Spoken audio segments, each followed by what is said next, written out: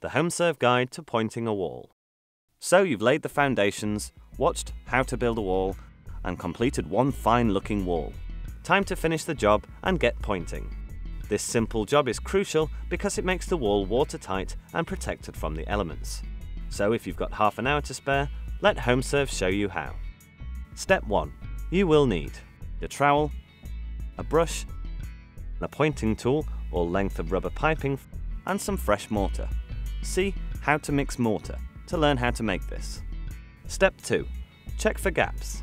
Have a good look at all the joints between the bricks, both horizontal or bed joints and the vertical cross joints. There should be an even line of mortar more or less flush with the bricks. If this is lacking at any point, patch in a little more mortar with a narrow trowel. Step 3. Point. The time to point your wall is when the mortar is thumbprint hard, not as soon as you have laid it. Use a pointing trowel, a piece of rubber hose, or even a bucket handle. Place it on the mortar joint and applying a little pressure, pull it along to create a compact, concave joint. Do the cross joints first, then the horizontal bed joints. Step 4. Pointing exposed walls. If your wall is going to take a real battering from the elements, you might want to use a weather-struck joint. This is an angled joint, so the water runs straight off. Use the end of your trowel to shape the mortar to the correct angle.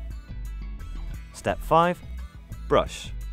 Finish up by sweeping over the wall with a soft hand brush to remove any remaining crumbs of mortar.